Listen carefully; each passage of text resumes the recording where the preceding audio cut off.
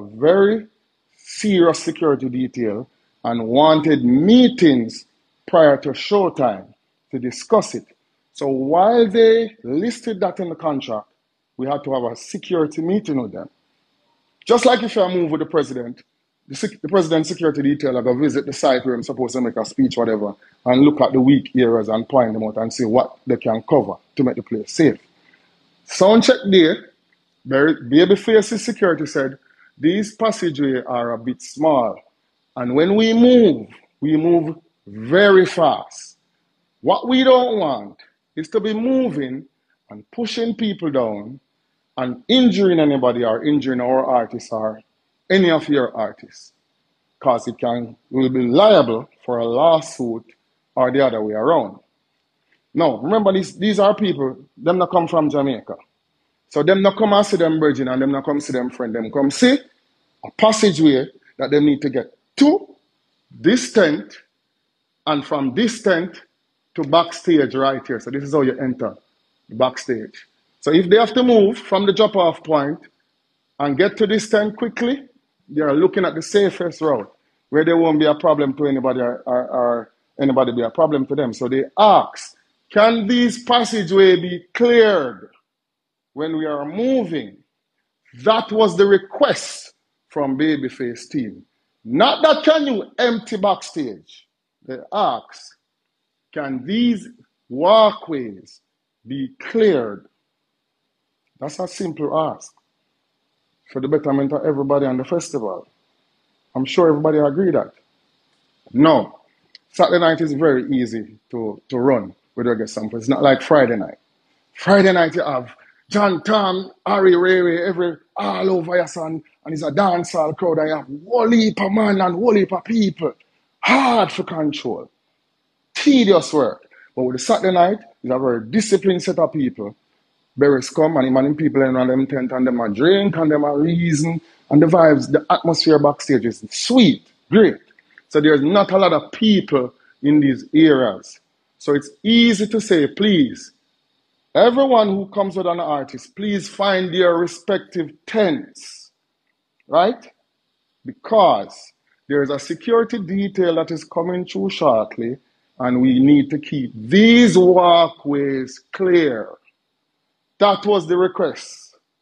When Babyface came, we timed the transportation that was bringing him to drop off, and when it was like 5 minutes away or 10 minutes away, we made the request. And a security team did a full sweep, and the people them who come with the artists, them went in them tent, and some of them went over here to watch the show.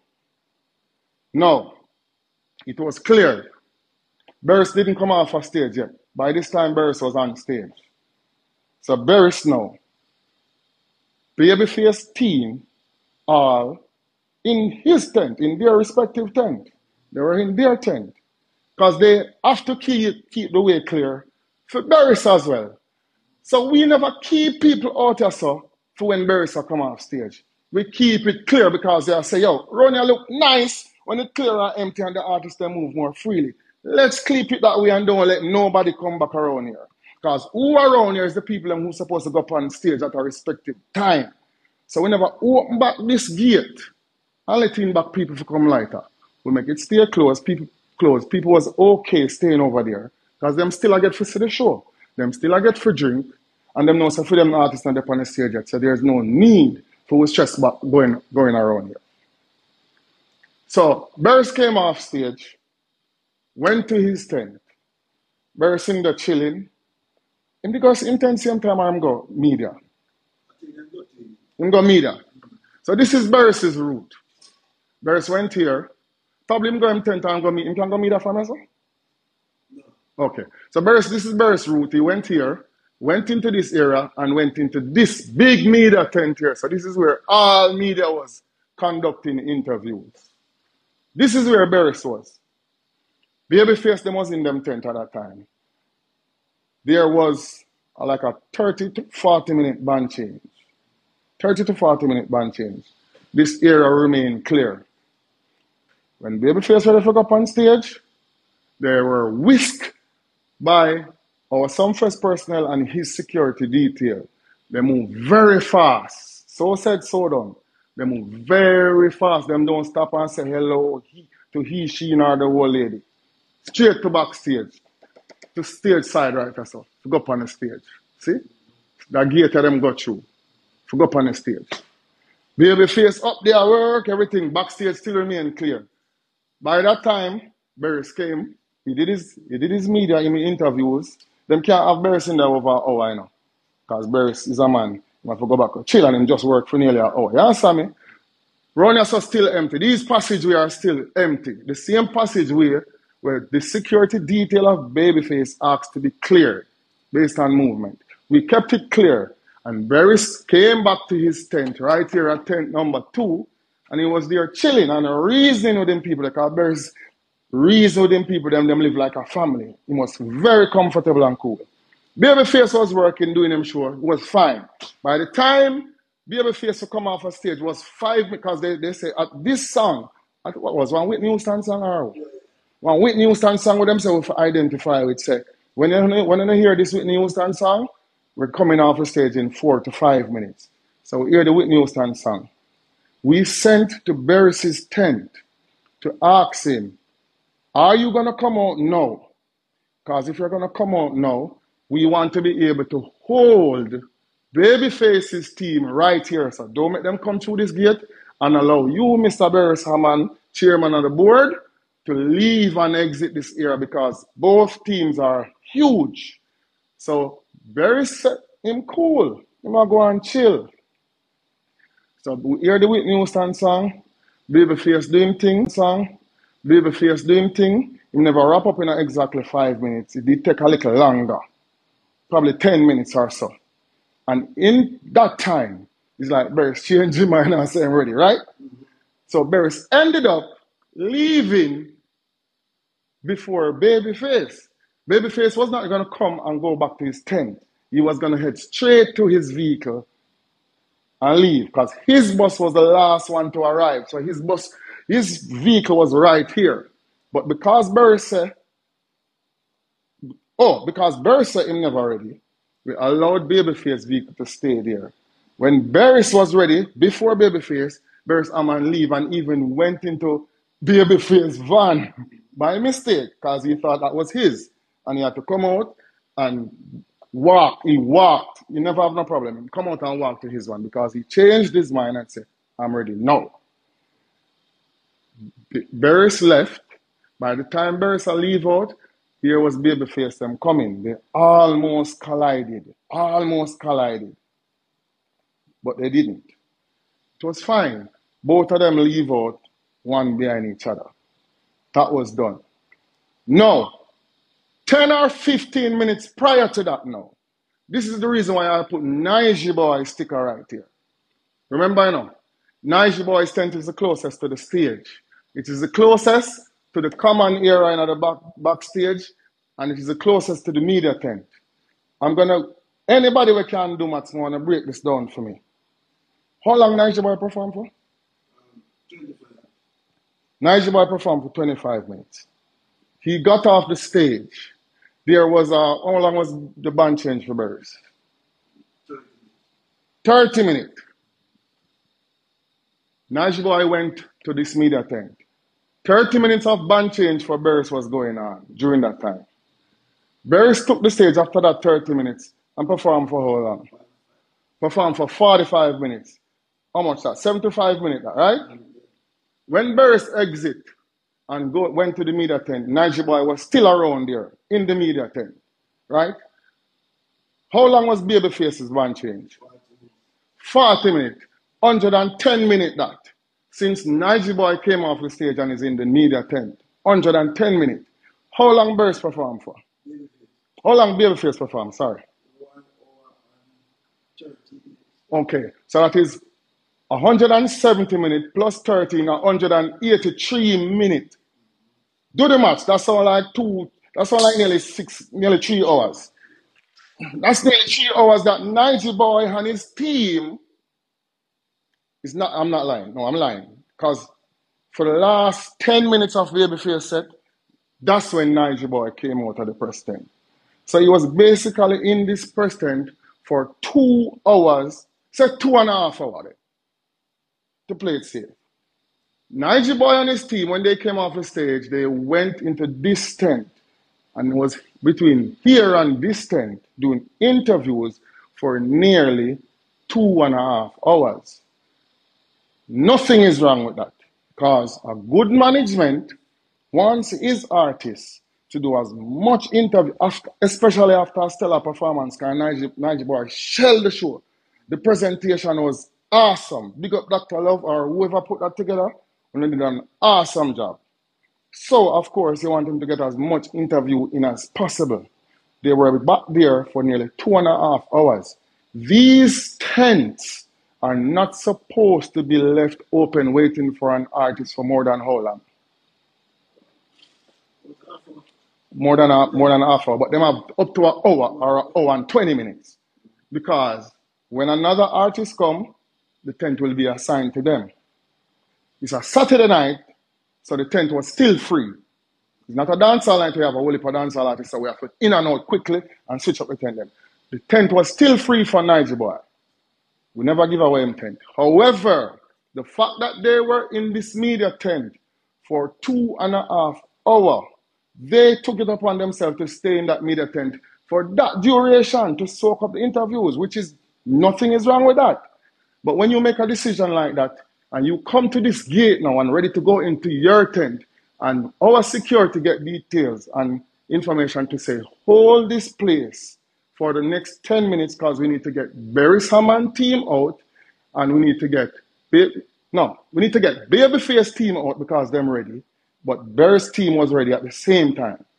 So don't open this here and let in nobody because it's not Nige Boy and Dr. Love alone coming through. It's a whole team. Remember, him have one big robot with tall or 10 feet tall and him have dancers. It's a whole team. Don't open this gate yet. So we had to keep the gate closed for 10 minutes. I saw Dr. Love around the gate cursing, shouting on top of his voice after he did 2.5 hours in the media tent, soaking up all interviews, which he had all the right to do. But if you have to wait 10 minutes right here, sir, based on protocol to make this thing move with ease, after your artist get Reggae Sumfest platform to come damage the place, right? I don't see why you're supposed to take to social media and cuss out Sumfest team. Say we are the worst. You did a stellar show and nobody ever stopped your artist from delivering his show. That's supposed to be your main concern. Nige Boy may be the biggest artist in the next couple of weeks or next couple of months. However, Reggae Sumfest is still a huge platform that caters to his people. Do not turn good people into enemies because of your ego, Bridget. As a manager, you're supposed to be the one to calm the artist down and not to furiate the artist to make enemies. A good manager, look at what he's getting and weigh it with the cons and say, no, man, I get for showcase my artist and do a stellar performance. I get for soak up the media tent for nearly 2.5 hours. We by ourselves, we did every interview with them, probably about 40 media personalities in here, so now. From RETV, TVJ, Entertainment Report, On Stage, all of them in this. So you did the right thing by soaking it up. You see me? But when you come back here, so, and you're supposed to wait 10 minutes, don't complain and make it look like some Sumfest are the worst. All of this thing take months of planning, months to execute. Don't make the thing look like it's a little dance you keep around the road just because you have a social media to make your voice heard. And these are the things that happen. People don't know the details of what takes place behind these areas. Jamaicans don't understand we get away with a lot when we have these areas crowded with people. And we still provide this area for them to crowd up and watch the show. They choose to crowd up this area same way. And anytime we try to put our foot down and say, please stay in your respective tent. Keep these walkway clean. Crowd up over here so you can go watch a show. We're not putting no rules on over here, so. It is still a problem. If the fire team come and see people in this passageway, they can shut down Reggae Sumfest. Yeah. So while we are trying to discipline or make people, the few people around here adhere to the show, they are jeopardizing 20,000 people out front we pay them money to come and enjoy a festival. Enough of them not pay to come in because them are roll with the artists and them get a free band. But them are the quickest run to social media and chastise the show. When you have 20,000 people out front, I jump and I enjoy themselves and I drink and I love the culture and I be respectful to the culture and I adhere to the rules. You have one artist or something that go on to him like him, go up on social media and try to bring down the show. When you have 50 artists who work the same night on this big stage and spread the ministry of reggae and dancehall to the world, do them interviews and get paid, and it's all good. But when you have one person with all 600,000-700,000 followers, because we know negativity go. Like me, I preach to it. Amen. Hallelujah. As I'm saying, when you have one person with 500,000-600,000 followers have an issue, they don't choose to come and talk it over with the Reggae Sumfest team. You know what them do? Them turn on them phone and then go to social media and them spew hate and spew negativity. When you have 20,000 paid patrons enjoying the show that we provide. It don't make no sense. So we don't want to get up every day and address negativity. We don't want to get up every day and choose somebody come online and say something, we are address it. The only reason why we are address this now is because that person choose to mention the chairman of the board, who is Barry Salmon, him spew of negativity. So I took it upon myself to address it because Barry's name never yet mixed up in a nothing negative in our music. But a man get hearsay and turn on him phone and decide to take hearsay as law. And I try to bring down a festival that is doing something so positively for Jamaica, the culture, the tourist industry, provide jobs for people in and around St. James. Provide jobs, because nobody now works Sumfest for free. A few young artists may do it, but artists now work Sumfest for free and them charge big money and them get paid. We are doing a huge service to this industry, but you have a few people who just try them very best to try drag it down. We don't worry about that because Sumfest too big for them dry it down, as I say. You can't dry down Sumfest. Because when you do something from the realness and you do it the right way, it only going to get bigger and better. I wish the time would have come when I highlight the positive side of the music. I highlight where TJ and Enhance go on with. Talk about them something there, the same bridge you talk. Me not see my elaborate on them thing there. But you're quick figure jump up and talk about the chairman of the board get disrespected by Sumfest already. Come on, people, man. Let's do better than that, man. I don't love social media again, and if you realize I'm not on social media, I preach and I do nothing. Because I don't want to be seen as that person where I use it as a tool to create distractions and look like me a cloud chase. I want to do some work and make it speak for itself. And that I try to do. So I just want to appreciate love what we are do. And big up the people that will turn out to Reggae Sumfest 2024. Big up Valiant. Big up Jada Kingdom. Big up who missing again? Yeah. Big up Craft. Craft, they have laryngitis. If you never know. That's why I couldn't perform. You understand me? Anthony B. Other issue why he couldn't perform. Marcy T another issue why she couldn't perform. You understand me? A lot of artists came and they did perform and they did a stellar job. Listen, the rain fall every day for the week of Sumfest. We had rain, heavy rain, but we still pull it off. We never hear the equipment them chip out one time, we never hear one feedback. You know what kind of intricate, talented people, a team of people have to steer that ship straight through for an entire week to make it what it was? The sound, the look, the presentation, nothing no go wrong. After rains, after everything, after a late start, nothing no go wrong. That's why I celebrate because Jamaica is on the map in terms of presentation of festivals. One time when you look on some stage for Jamaica, you see two little people like this, and you see one stage with two monitors. We're not dead so no more, man. We're in the big league now. Don't sound try to think to the big league and big up everybody who is the partners and the sponsors of this festival and make it go through with ease. Big up Joe Bogdanovich, big up Robert Livingston, big up Bob, Leon, Carla, the whole team, Martin, Lewis. You understand me? Me an event. Big up everybody who contribute to this stellar shows. I am honored to be a part of it. I will not watch negativity when them talk. You understand me? As I say, big up Jada and Valiant because you know next year everything will go fix. They're going to on the show again. Because we're not ride the negativity wagon around here. Big up there themselves. Turn off my life.